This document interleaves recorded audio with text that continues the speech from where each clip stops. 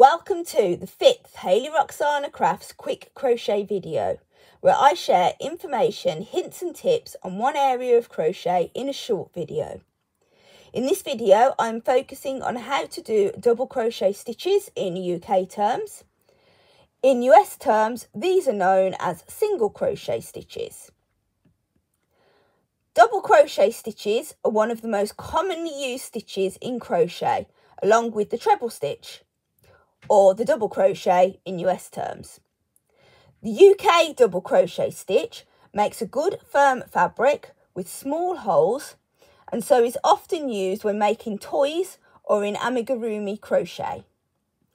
However, the fabric produced does not have much give or drape and can be slow to work up due to it being a short stitch.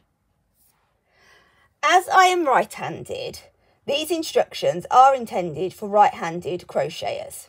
However, if you are a left-handed crocheter, you could use me as a mirror image, so you reverse the hand positions and the orientation. I'm using some DK yarn and a 4.5mm hook, but the process for making double crochets is the same regardless of the yarn weight and hook size you are using.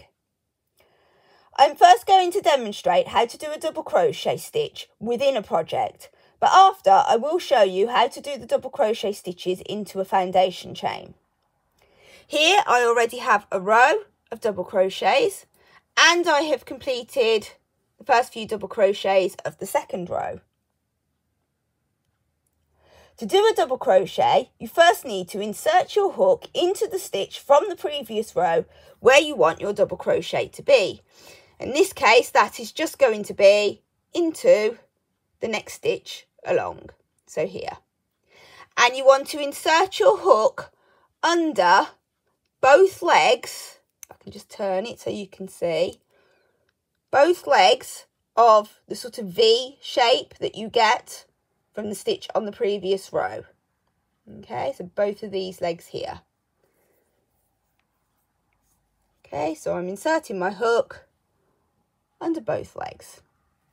You're then going to take the yarn over your hook, like so, and you just want to pull it through. Okay, so you've now got 2 loops on your hook. You're then going to take the yarn over the hook again and pull through both of those loops. And then you just repeat that until you have done the number of double crochets you want. So in this case, I will repeat it to the end of the row. So insert your hook into the stitch, making sure you're going under both legs of the V, yarn over, pull through, yarn over and pull through the 2 loops. Insert, pull through, yarn over, pull through. And if you notice, as I am pulling that yarn through, I am just turning that hook down slightly and then back up. So yarn over, turn that hook down to pull through, to make sure you're holding onto your yarn, and pull it up. And now I've completed the row. So I've now turned my work so that I can complete another row of double crochets.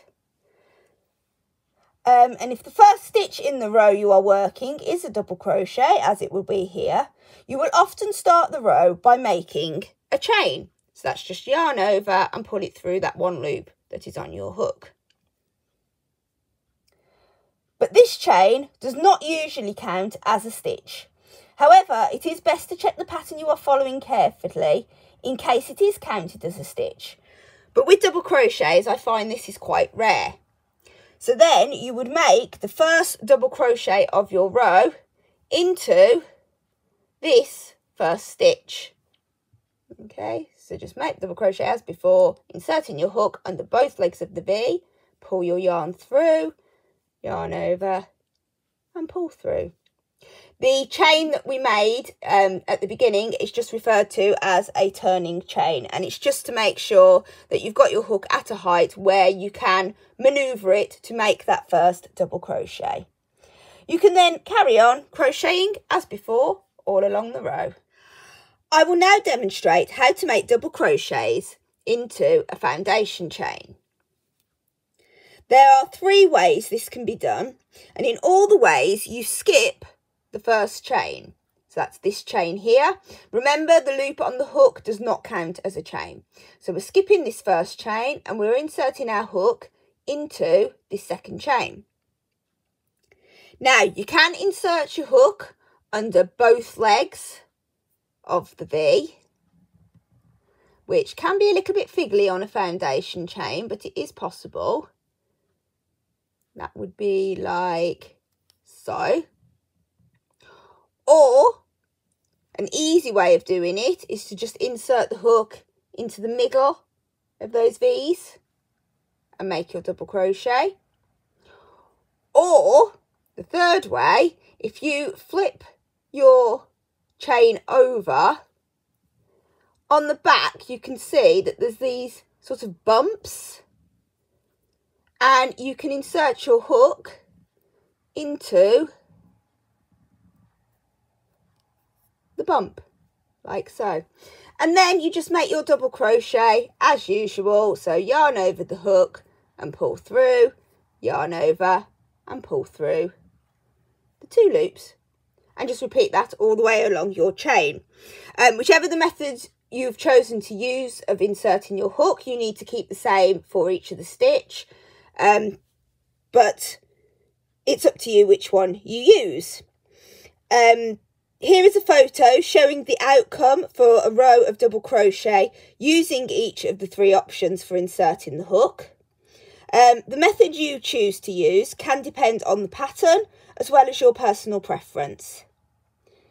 If completing double crochets into a chain in the middle of your project, you would most likely either insert the hook into both stitches of the V, particularly at the end of rows, or you just insert the hook under the chain to make the double crochet, particularly if the chain is between crochet stitches.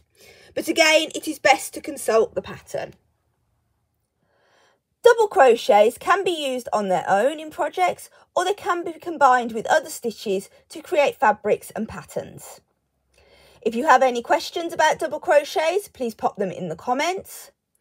In next week's video, I will demonstrate how to do double crochets in the back loop only.